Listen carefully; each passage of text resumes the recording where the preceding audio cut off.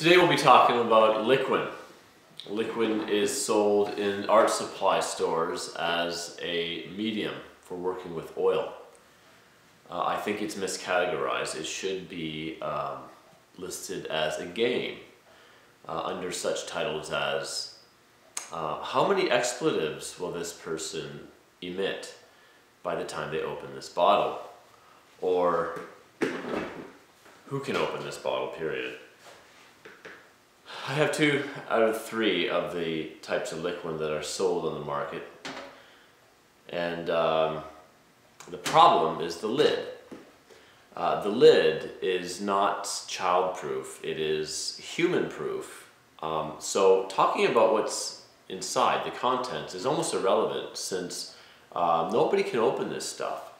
And if you can, and that's a miracle virtually, I recommend you then put it in other bottles and label it accordingly. This product is an absolute joke.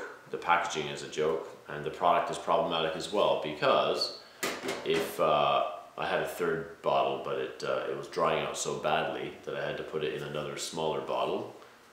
Pretty horrible consistency.